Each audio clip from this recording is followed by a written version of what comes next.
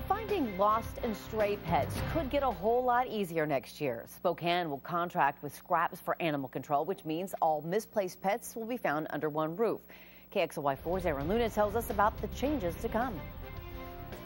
With SCRAPS adding the city of Spokane to their area of coverage, they're going to need a bigger facility. They're looking at buying this old Harley-Davidson dealership at 6815 East Trent.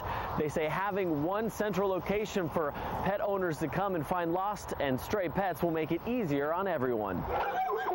Lose a pet and it could end up in several different shelters.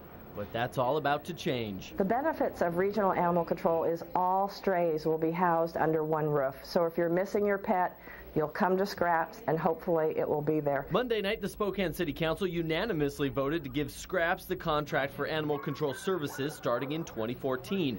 A contract held for the last 28 years by Spokanimal. We had a staff meeting this morning, and everybody discussed about how excited they are to move in a new direction, and we're ready to move forward, and we've already started taking our first steps. Spokanimal will lose 60% of its budget and 22 employees. We'll be doing an evaluation of every single one of our programs in September and deciding which ones we're going to go ahead with and which one will scale back and which ones will be gone totally. But it's not going to tuck its tail and run. You know, we've been here for the animals for 28 years and we will continue. We'll just be doing it in a different manner. SCRAPS will now handle animal control for Spokane, Spokane County, unincorporated Spokane County, and any other small city that wants to join the system.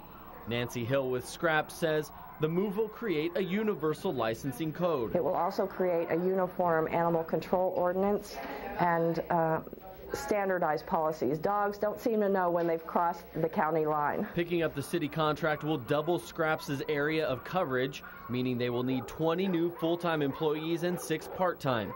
The building it wants to buy is almost 3 times larger than the one they have now. SCRAPS says that it will finalize the deal for this building at the end of the month. Reporting on East Trent, Aaron Luna, KXLY4 HD News.